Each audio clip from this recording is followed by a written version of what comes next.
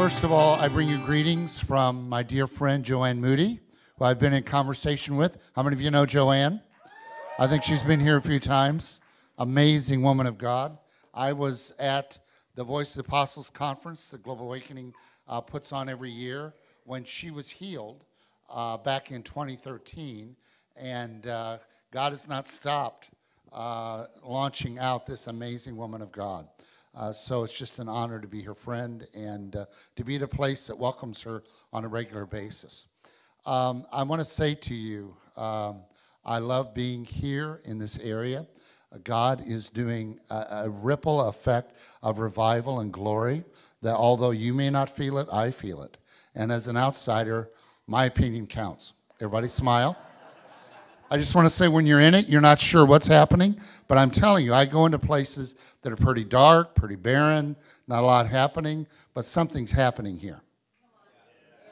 Some of you are going to get excited about that. Something's happening here. And it's all good and it's all God. So once again, I want to thank the Rock of Roseville. I want to thank Eric Waterbury and Fire Starters. I want to thank Project Church for hosting myself and Kathy Fry for this conference. I believe, I'm going to tell you a little bit about myself in a minute, but I have to start with this conviction. Dr. Diane Langberg, who is a Christian psychologist out of Pittsburgh, who wrote the book Suffering in the Heart of God, which is a phenomenal book. But she makes this statement. She says that trauma is the 21st century mission field for the Church of Jesus Christ, because there is no other organization on the planet that knows how to address trauma or has the tools that are necessary to address trauma that's happening in this world today. So I am convinced that God is calling the Church of Jesus Christ to no longer make trauma a taboo subject to talk about because it's too messy or it's too big of a giant. But instead, we are called because we have the power of the blood of Jesus and the work of the Holy Spirit in our life. There is no giant too great. There is no subject too messy. That the reality is that we have the power to put the spirit of trauma and Satan under our feet and bring freedom to everybody who wants it in Jesus' name. Could I have an agreement in the room, anybody? And my prayer for Rock of Roseville is that you would become one of those hubs in this region where people could come and bring all of their PTSD, all of their trauma, all of the stuff that they've been going years to therapists. And by the way, I'm not against therapists. I'm not against counselors. I'm not against psychologists. But I'm telling you that the only thing that truly heals, the only medicine that brings healing to the shattered soul and the broken heart is the power of the blood of Jesus Christ applied through the Holy Spirit.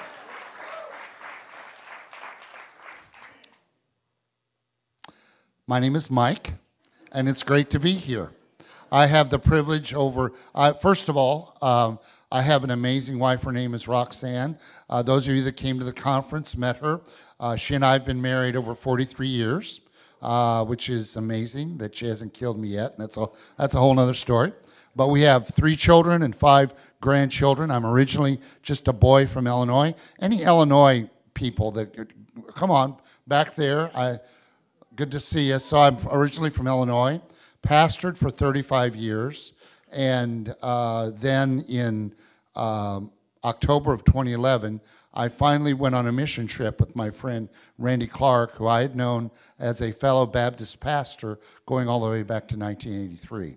I went on a Brazil trip and was asked during that Brazil trip if I would pray and ask the Lord if I was to come and direct the education programs for Global Awakening. At first I said no because I was a really happy pastor. Everything was going great for me. But I heard the yes, the Lord saying, this is a yes of obedience. How many of you know the yes of obedience? Anybody? When it doesn't make sense, but you say yes anyway? So I said yes. And in the midst of that, I moved to Pennsylvania. First time I'd ever been to Pennsylvania. We moved there, began directing the education programs, which included the College of Ministry and the Global School of Supernatural Ministry. And then because Randy Clark assigned me to pray for an Iraqi war veteran who was suffering from severe PTSD symptoms, he had asked for prayer from Randy, and Randy assigned him to me. And because I had no clue what to do, everybody smile. How many of you know that God calls you to assignments that you have no clue what to do? But he never calls the qualified, he always qualifies the called. So when I asked the Holy Spirit what to do, he gave me steps how to pray for this man. And within about 10 minutes' time, the Lord completely healed him of his suicidal thoughts, his chronic nerve pain, his sleepless nights, his night terrors, his flashbacks, his anxiety, his depression. He got completely healed and restored in Jesus' name, and now works full-time at a retreat center that he founded for military and active duty soldiers and veterans to get healed of PTSD. That started a journey over the last 11 years that ended up founding a 501c3 called the God Heals PTSD Foundation. Everybody says, wow, that's a bold statement. Well, it's a true statement. God heals PTSD. And it's a foundation that while I've worked full-time for Global Awakening, God has begun to open international doors. And in the last 11 years, I've been to 9 different countries. I've been to 38 states in this country. And I've trained over 15,000 people in the healing prayer trauma model that I trained at the conference. And we have over 25,000 verified testimonies of people who've been healed of all the symptoms of unhealed trauma and PTSD. Somebody give thanks to God, will you? They weren't people that I prayed for. They were people that I equipped. All of you that are at the conference, raise your hand. These are all part of my army of heart healers and chain breakers. And if you look at them, they will be more than happy. Guys, get ready. They will be, raise your hand again. They'll be more than happy to pray for you. Everybody smile. They will. They'll pray for you because they have been assigned to be part of this army to raise up people and to break the power of trauma that has been assigned to this world in Jesus' name. So before I begin, I just want to pray real quick so I get past it. I have a book in the back. It's called Supernatural Freedom from the Captivity of Trauma. It has the entire healing trauma seminar, and it has actually the prayer model in the appendix in the back that you can actually read through the prayer and get healed of trauma. There's also some prayer cards back there and some DVDs that are available that have the seminar on it, and I'll be back at the book table at the end of the service if you have any more questions. But as I pray for you, just keep your eyes open if you would please. That in the name of Jesus, under the authority of the pastors of this church, I take authority over every single assignment of the powers of darkness against any person in this room or that's listening by live stream or by recording in Jesus' name. I apply the blood of Jesus Christ to us, to our families, to everything that we love and hold dear in Jesus' name. I declare in Jesus' name that there is no demonic spirit that has any authority here. So I cancel the assignments of the spirit of trauma, the spirit of torment, and the spirit of fear. I cancel the assignments of the spirit of addictions. I cancel the assignment of the spirit of suicide and death and murder in Jesus' name. And I also cancel the assignment of the spirit of depression, anxiety, and panic in Jesus' name. I pray right now, Holy Spirit, that you would send your angels. There are angels already in this room, but Lord, send healing angels that will begin to touch people even as I speak today. And let the glory of God fall in this room today and bring transformation to break the power of trauma off of people's lives and set them free in Jesus' name. And all God's people said? Amen. Amen. Amen. Well, there's really just a couple passages we're going to go to today. The first one is Psalm 23. The second one is Isaiah 61. So if you have a Bible or your Bible app, I'm going to invite you to go to it. By the way, is there a military veteran in this room that would like to have this book? Come on right there. Yes, sir. Yes, sir. Come on. Here you go, sir. Hey, thank you for your service. Thank you for laying down your life for our freedom. God bless you in Jesus' name. Thank you. Give it up for our veterans, will you? Give thanks to God for them.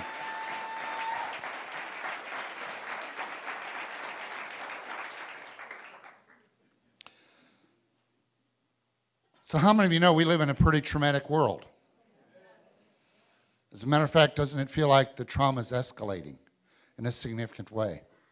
Over the last year and a half, I've had the privilege of going with a team from Agape Freedom Fighters to Rwanda to minister under the auspices of the Catholic Church and teach them how to get free of the genocide that took place over 30 years ago that they're still living under the shadow of.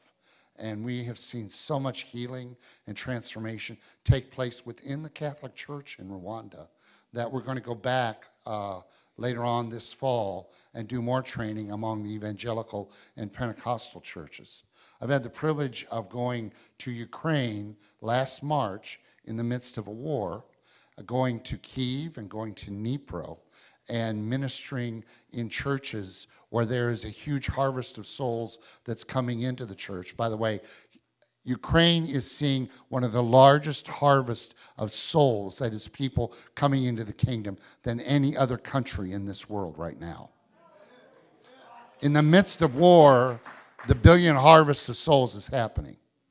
And in the midst of it, we're not only traveling there, but also doing Zoom calls with leaders.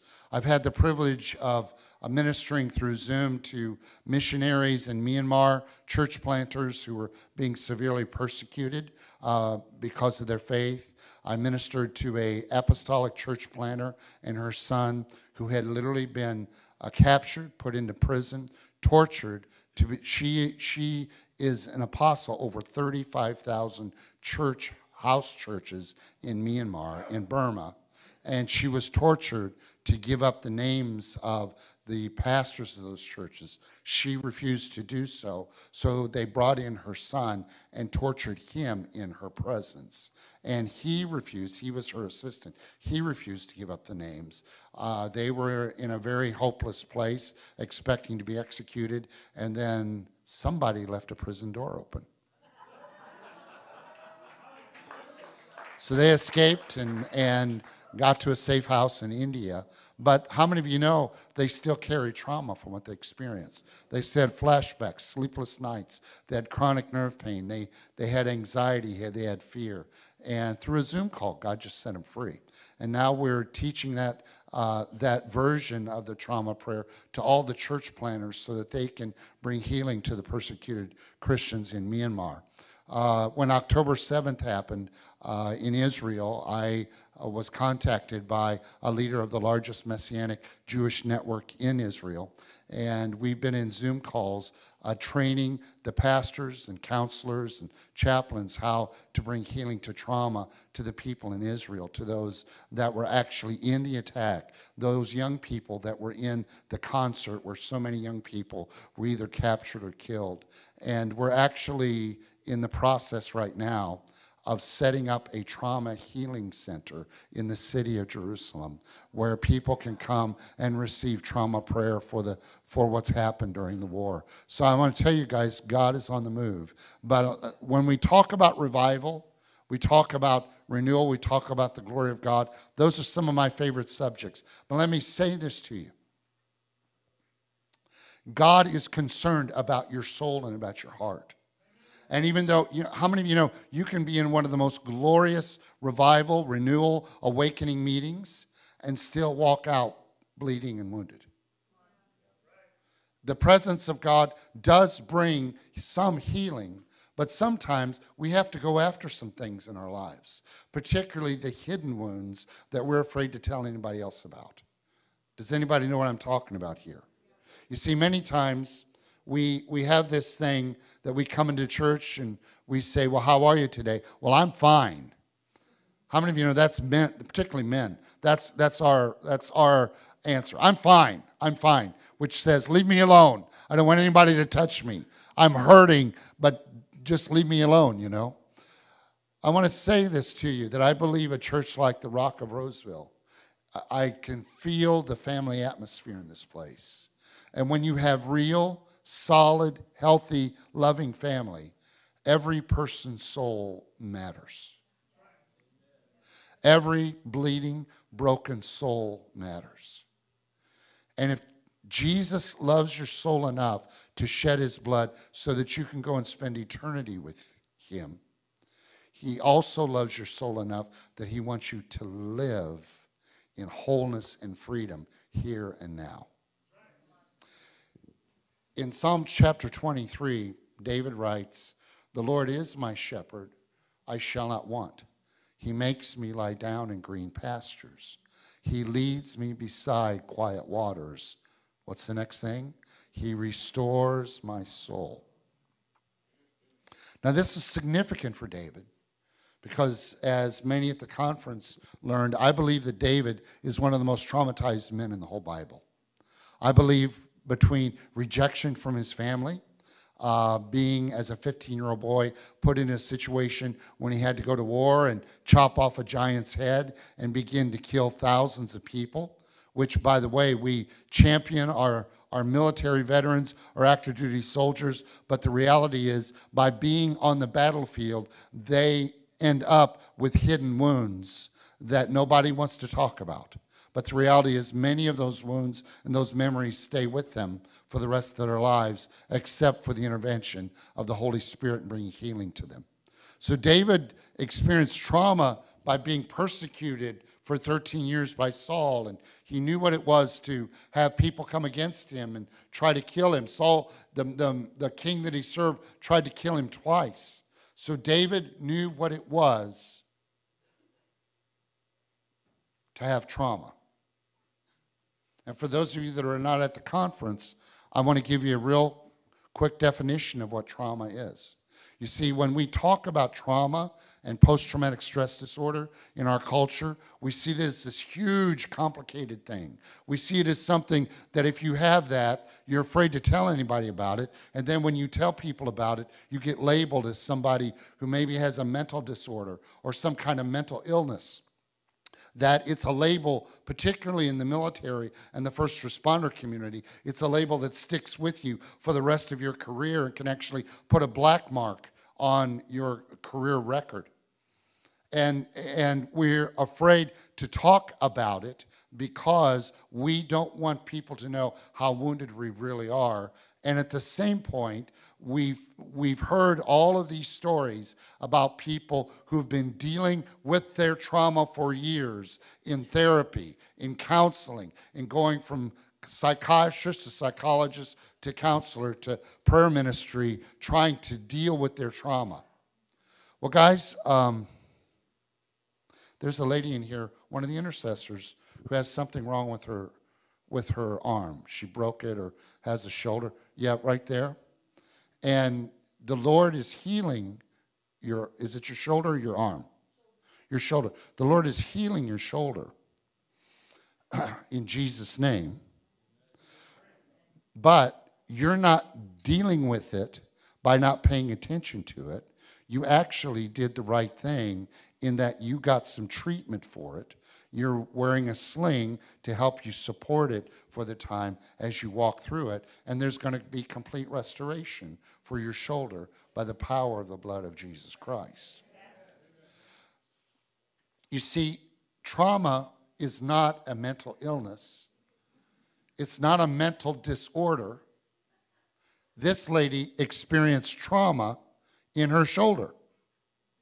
How many of you understand what I just said? She had trauma in her shoulder because trauma, the root word for trauma is wound. So when you carry unhealed trauma or when you've been diagnosed with post-traumatic stress disorder, it's not that all of a sudden you have a disorder or a mental illness. You're wounded because the root word of trauma is wound. As a matter of fact, there's one time that the word trauma shows up in the New Testament, and it's in the parable of the Good Samaritan, where Jesus tells the story about the man who was beaten and robbed and left for dead on the side of the road, literally stripped naked and left for dead. And religious people came by and didn't pay any attention to him. But the Samaritan, who was despised by the Jews, came, and it says that he saw that the man was traumatizo, or he was traumatized, he was wounded. And he took the man and he treated his traumas or his wounds. So, everybody, if you have trauma in your life, you've been wounded. And you've been wounded in the one place that is one of the most central places in your entire being, and that is your soul. So when David makes the declaration, he restores my soul, I read lots of different paraphrases, and they say, he refreshes my soul, or like, God takes me to the spa, and I get a manicure, a pedicure, and a facial type of a thing. That's not what that word refers to. It is the word restoration, that is about being restored, not only back to the way that you originally were, but actually be restored better than you've ever known in your entire life. That the reality is that how God does restoration is not like the world does restoration. You see these ads for restoration companies that when there's been a flood or a fire, they come in and they try to put the house back together the way it was and try to make it as good as it was before the damage that happened. But I'm telling you, God's method of restoration is restoring you back to his original dream and design for your life, something that you may have never experienced because as a child you were born into a broken and evil and a difficult world by which many of us experienced trauma when we were a child. So we've never known what it is to live in a safe place. We've never known what it is not to live wounded. We've never known what it is to feel like that we're whole beings because of all the trauma, of all the pain, of all the evil that's been done to us. And in the midst of it, because we're in pain, we've made lots of bad choices that have caused us even more trauma. So we feel like we're in this whirlwind of trauma that we'll never get out of, because that's what the enemy wants you to believe. He wants you to believe that trauma is simply a part of who you are. You're just going to have to suck up and live with it for the rest of your days. And I'm saying to you, that is not God's purpose for you.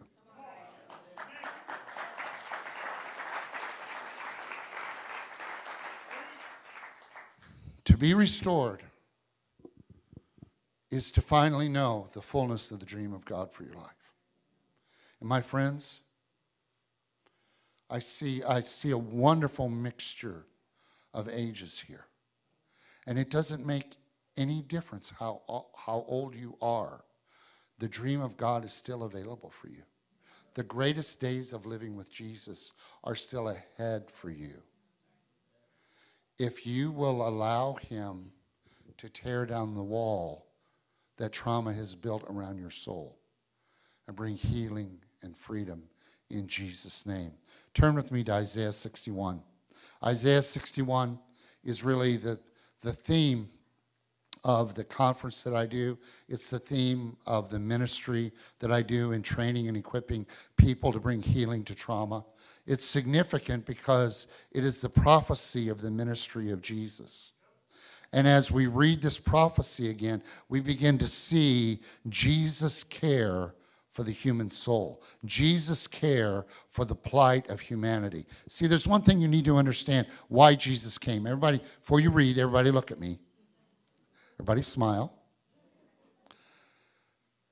Jesus did not come to change God's mind about humanity. He came to change humanity's mind about God. I'll say it again just so you get it. Jesus didn't come to change God's mind about humanity. He came to change humanity's mind about God. You see, for too many centuries, we have lived with a view of God that God is up there and we're down here. And while he loves us and he cares for us, we wonder if he really ever does pay attention to us, because it feels like that our prayers don't get answered. We feel like that we have a ceiling over us, that our prayers bounce off the ceiling. And we wonder, does God really care for me? Does he care for my plight? Now, how many of you know that David prayed that prayer? How many of you read the Psalms lately? Anybody? How many of you know, as you read the Psalms, you can get every single human emotion out of the Psalms? As a matter of fact, Bill Johnson from Bethel says, if you don't know what to pray, start reading the Psalms till you find your voice. David expresses anger, rage, frustration, depression, suicidal tendencies. He expresses joy. He expresses peace. He expresses happiness. He expresses rage. He expresses murderous rage. How many of you read the Psalms where he says, God, kill my enemies, cut out their tongues, stab them in the heart with a spear, like you and I on a typical day, right? He expresses all these emotions. And the testimony of him, watch this, in the New Testament, that he was a man after God's own heart. Because he knew God saw him. He knew God was not ashamed of him.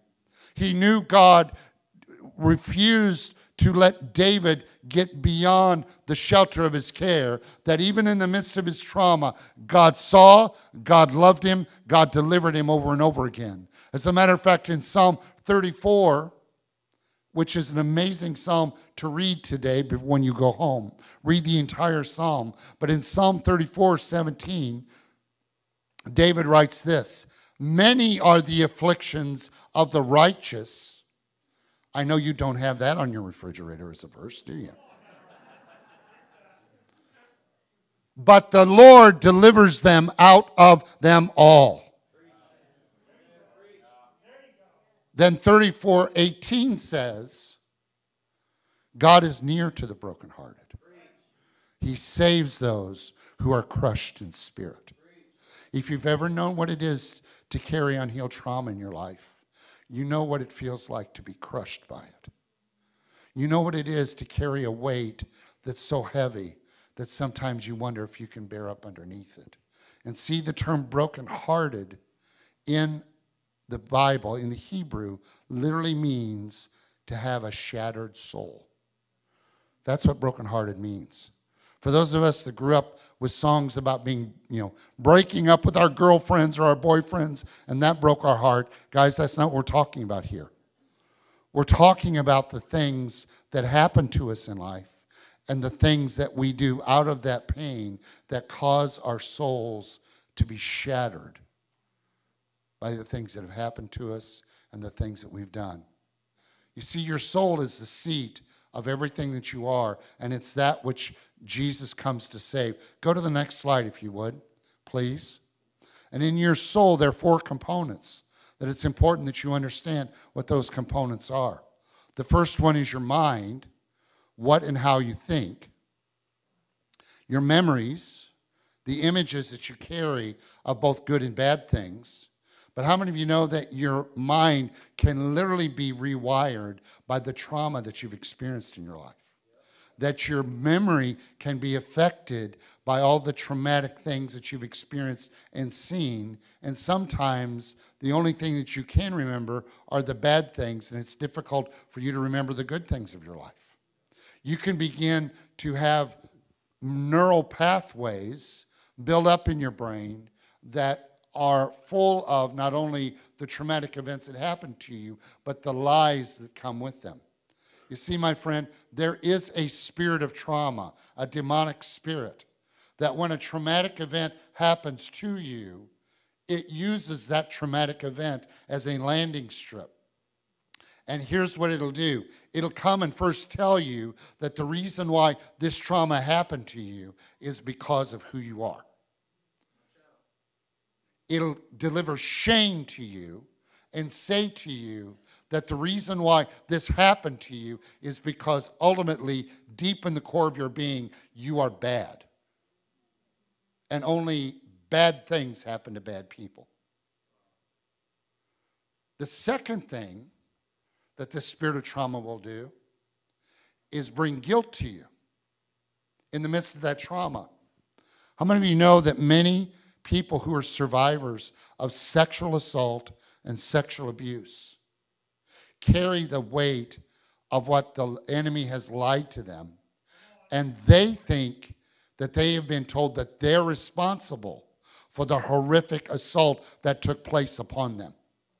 That's guilt, And what it says is, you must have done something bad. That's why God is punishing you. And you're told by your abusers and even by this world, well, you just need to get over it. You obviously welcomed it in some way. And I want to say to you in Jesus' name, that's one of the greatest, most damaging lies done to anybody who's ever known sexual abuse or assault.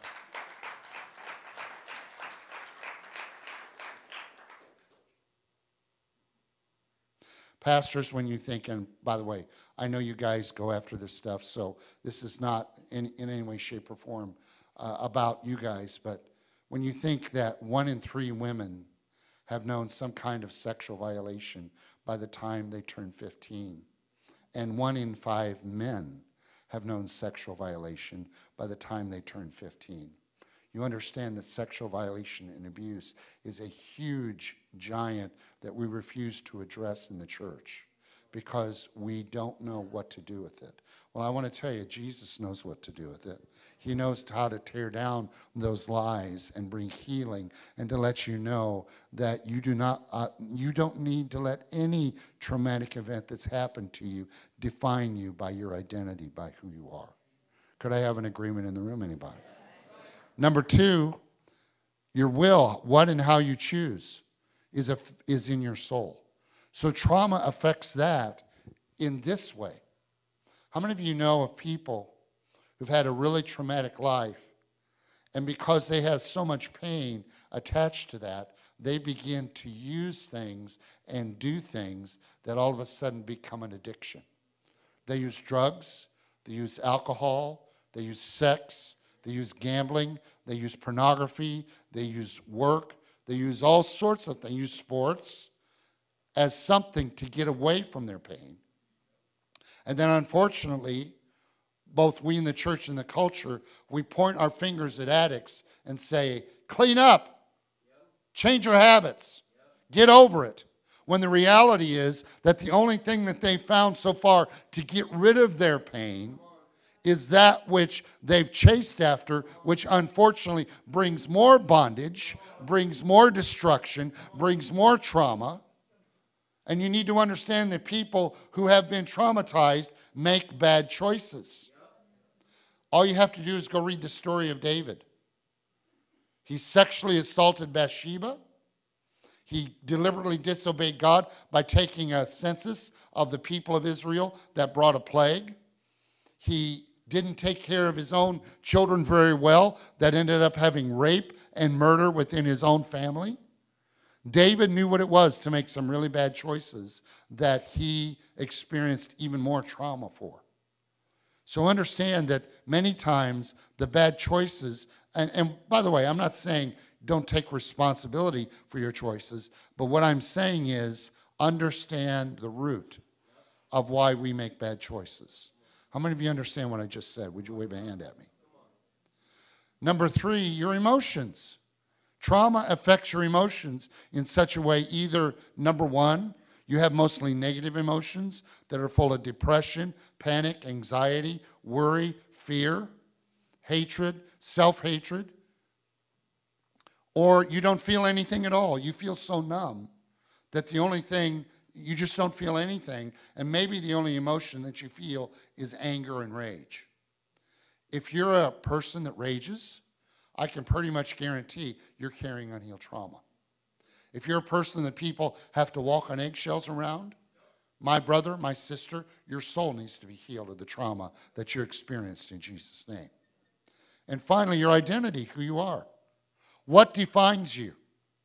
You see, your culture, the American culture, tells you that what defines you is all of your experiences. You know, when I was getting ready to go to college in the early 70s, that will age me right now, in the early 70s, my parents were told, send your kid to college so he'll find out what his identity is. How many of you know that was a mistake?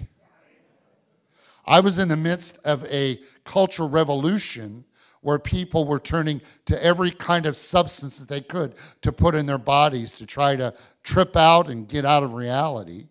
A sexual revolution where it was said, it's free sex and free love, just have as much sex as you possibly can, and don't worry about the consequences.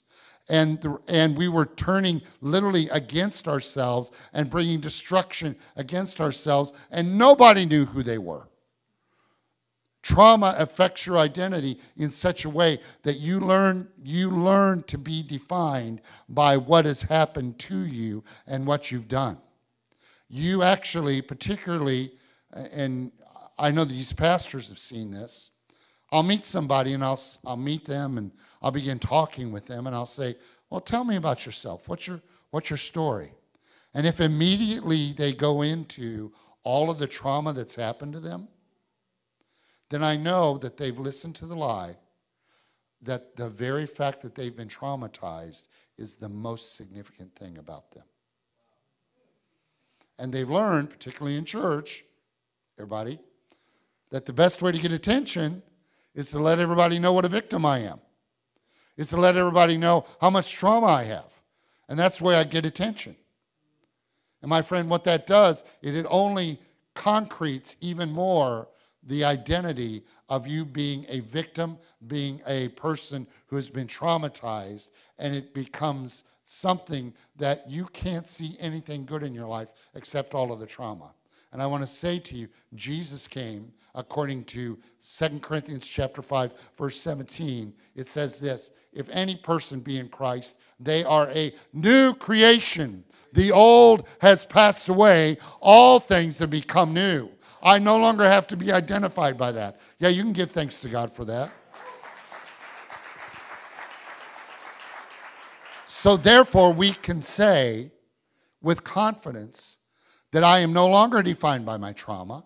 I'm no longer defined by what I have done, my sin, iniquity, and transgression. I'm no longer defined by what has happened to me. I'm no longer defined by my family, and I'm no longer defined by what I've witnessed. But instead, my definition doesn't come from anything else in my life except the experience of the love of the Father who came and met me in the person of Jesus Christ. And I came to know him not as a judgmental, angry God, but I came to know him as a loving Father who showed me the fullness of the revelation of who he is in the loving person of Jesus Christ. If you've seen Jesus, you've seen the Father.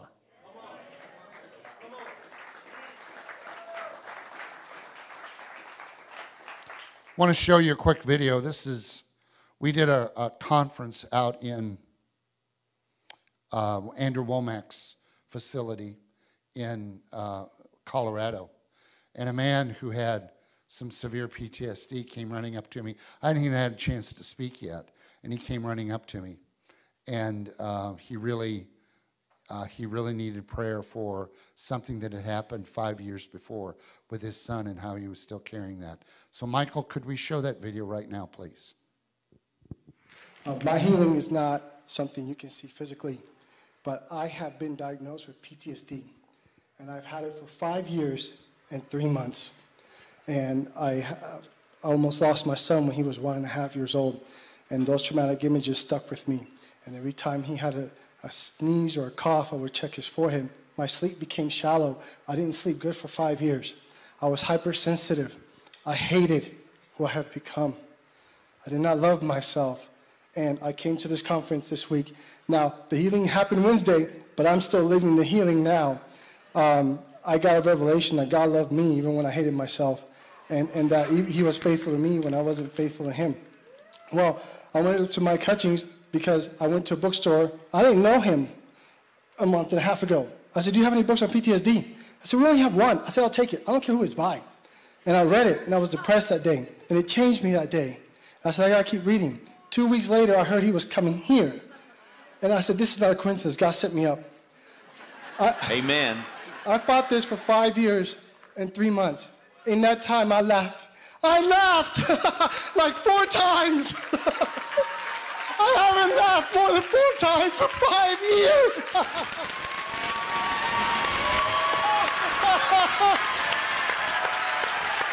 Not only that, I went up to Mike Hutchings and I said, hey, I want you to be my point of contact. I went to his website, I listened to his blogs, I listened to the testimonies of the vets that got healed because I thought PTSD was incurable. I thought this was a new me. I thought I was scarred, I was mad, I was angry, and I was going to have to deal with it. I saw the testimonies, then I saw his teachings, so I got my expectations up. And I said, Wednesday's the night. I told my wife, I tried Christian counseling, I couldn't sleep for 5 years.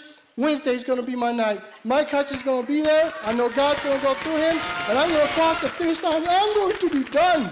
100% done. And I came up here, and he laid his hand on the right side of my head, and I felt heat going through the right side of my brain. Now, I'm not a psychologist, and I don't know where the memories are stored, but I'm pretty sure maybe that was it. But I felt heat because those memories just got burned up, and that heat came.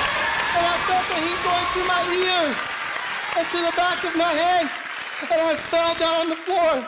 And I stayed there. It was like I had a warm pillow. And I just left. I was laying on it. And I said, Holy Spirit, I don't want to leave. They got to close, but I don't want to leave. And he told me so gently, because my emotions, when you have PTSD, they yell at you so loudly. And you forget how small of a still voice his voice is. And he told me, you're taking me with you. I never leave you nor forsake you.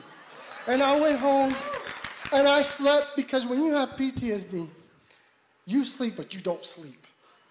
Like I said, any slightest noise, I would get up in a panic, my heart racing. So I would be sleep deprived. I would be so tired, I'd go to bed like at 7 or 8. And I thought it was just old age. I'm only 37. I would kid around like that, but it was serious. And the last 3 nights, I have slept so soundly and so deep. So I am still feeling the healing today. I'm not 80%. I'm 100%. I can laugh. I can sleep. I can Amen. laugh. I can sleep. Yep. Mike, you can go ahead and shut that down. Thank you. Go to the next slide. If you can, please. Next slide, next slide. Pastor Ken, I love the fact, you go to the next slide, please. Pastor Ken, I love the fact that you referenced Jesus' scourging, because it says in Isaiah 53:5 that we are healed by the scourging that Jesus received. Because Jesus' body and soul suffered trauma on our behalf so that our trauma can be healed. In Japanese art culture, they have this thing called kintsugi or kintsukuroi. And when a beautiful piece of art, pottery, is broken, instead of picking up the pieces and throwing them away, they take those pieces and they use gold or silver lacquer to put the pieces back together again, so that the original dream and design of the creator is restored and is more beautiful and more valuable, so that the original dream has the gold in it and restored to even a greater beauty. Last slide, please. This is what he wants to do with your shattered soul and your broken heart. He wants to bring the gold of heaven in. He wants to help you to know that you're no longer defined by what's happened to you or what you've done. You're defined by who your Father calls you.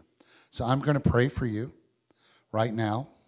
And I know at the end there'll be a prayer team at the front to pray for you as well. But here's the deal. If I'm going to pray for you, even corporately, I want you to look at me. I want you to keep your eyes open. All of my conference guys all know this already. They know this drill. By the way, those of you at the conference, how many of you have experienced better sleep than you have in a long time? Look at that, guys. So this is available for you too, in Jesus' name. Amen. So, Father, I thank you for the presence of Holy Spirit in this room right now. I thank you, Father, that for everybody, both here in this room as well as online, who loves Jesus, that you are completely forgiven of all of your sin, that there is nothing between you and Father God, that there is no distance between you and him, that he loves you with an everlasting love. I want you to make this positive declaration to somebody next to you. Say, I am completely forgiven of everything. And then say to that same person, you are completely forgiven of everything.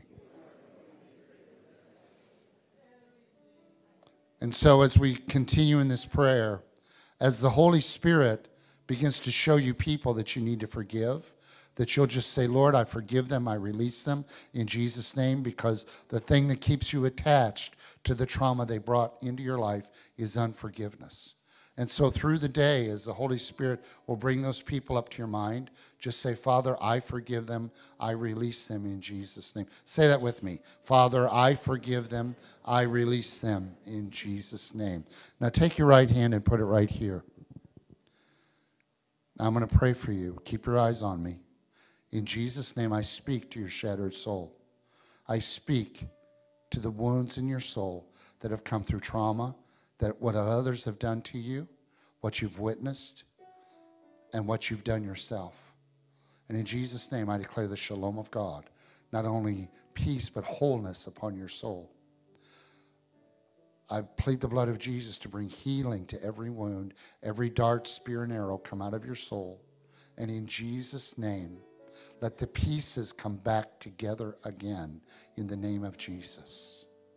Because if that's happening with you, you're going to begin to feel a warmth. And you don't have to feel it, but many of you begin to feel a warmth in your hand. That's the power of the Holy Spirit confirming for you that he's doing a work. And because the demons that have been lying to you no longer have any hold on you, because Jesus is healing those wounds, I cancel and I sever every assignment of the spirit of trauma, every assignment of the spirit of fear, every assignment of the spirit of torment, every assignment of the spirit of suicide, every assignment of the spirit of death and murder in Jesus' name. I cancel its assignment against you. And I specifically speak to my brothers and sisters who were known what it was to be sexually abused and assaulted. And in Jesus' name, I sever the connection between you and your abuser in Jesus' name. That you are no longer attached to that, and there are no longer any more chains on you. But you are free. You're free. You're free. And every demonic thing that came against you through your abuser, we close the door of access so that you be free in Jesus' name. Now take your right hand and put it right back here on your head. And in the name of Jesus, this is where all of your traumatic images and memories are stored. And in Jesus' name, I command every traumatic image and memory dry up and die right now in Jesus' name. I command the neural pathway that leads to them to be severed, and I command your 5 senses to no longer be triggers to those traumatic images and memories. I command your mind and your memory to be free of the trauma that's captivated it, and that you begin to have your memory restored to you, including your short-term memory, in Jesus' name. I also declare that you beginning tonight, to have 6 to 8 hours of sweet sleep, according to Proverbs 3:24, that says, because you walk in covenant with God, you shall no longer lie down in fear, but it's your Father's inheritance to his children to give them sweet sleep. So say this with me, in Jesus' name, sweet sleep is my inheritance that I receive now, in Jesus' name. Now take your hand and put it right back here again and pray this. I'm going to lead it. You pray with me. Holy Spirit, come and fill every area of my life that has been occupied by trauma. I reject trauma. I ask for complete healing. And I pray, Holy Spirit, that you would come and fill me with your love, your joy, your peace, and your power. In the name of Jesus, I declare I am no longer defined by my history, what I have done, what's been done to me, what by my family, or what I've witnessed. I am defined by who my Father calls me. My Heavenly Father calls me his beloved child, in whom he is well pleased. Therefore, I am loved, I'm accepted, I'm forgiven, I am filled with his Spirit, I'm kept with his love, I have a great destination ahead of me. That's heaven. But in the meantime, I'm going to bring heaven to earth through the love and the joy that I carry of the Father. In Jesus' name. And all God's people said, give thanks to God, would you, everybody? Pastor.